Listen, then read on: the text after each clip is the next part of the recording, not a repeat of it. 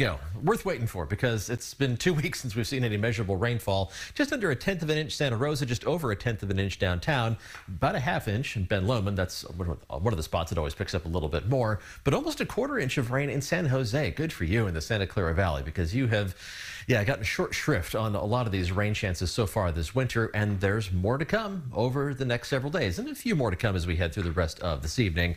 Spotty showers out there right now. We'll zoom in for a closer look, and we're looking at shower activity. It's going to be winding down pretty rapidly over the next few hours. There is one shower in Sonoma County making its way from Windsor down towards Santa Rosa.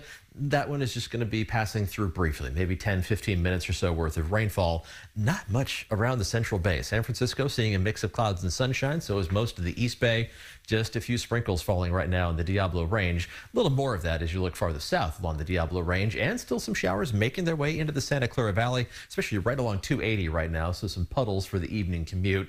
All this activity should be quieting down over the next, I think, 3 to 4 hours at the most. Everything winding down from north to south across the Bay Area this evening. But then the next round of rain is going to be headed our way in just about 36 hours or so. Futurecast does have a few sprinkles on the radar simulation as we head towards midnight, but we dry things out with some locally dense fog developing by early tomorrow morning. That's going to be with us for the first several hours of Saturday morning.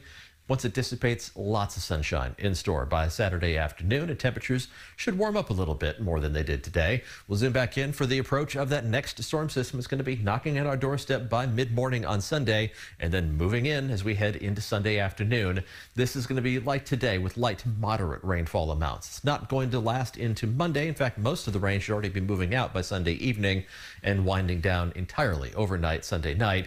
A dry day on Monday, and then the next storm system is going to be heading our way by Tuesday. Let's just add up the Sunday rainfall amounts. It's very similar to what we had today, with around 1/10 of an inch to a 1/4 inch for the North Bay and about a 1/4 inch to a 1/2 inch for the South Bay. So once again, the South Bay does get a chance to catch up on those rainfall amounts, the deficit we've been running so far this season. Beautiful sunset right now as we look westward towards Sutro Tower. Temperatures are mostly in the upper 40s and low 50s. It's not very warm out there, but feels like what it's supposed to feel like in January.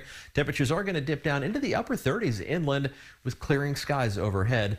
40s by the bay and along the coast, even down to around freezing in Santa Rosa to start the day on Saturday. But temperatures should be a couple degrees above average by Saturday afternoon. So that means upper 50s around the bay.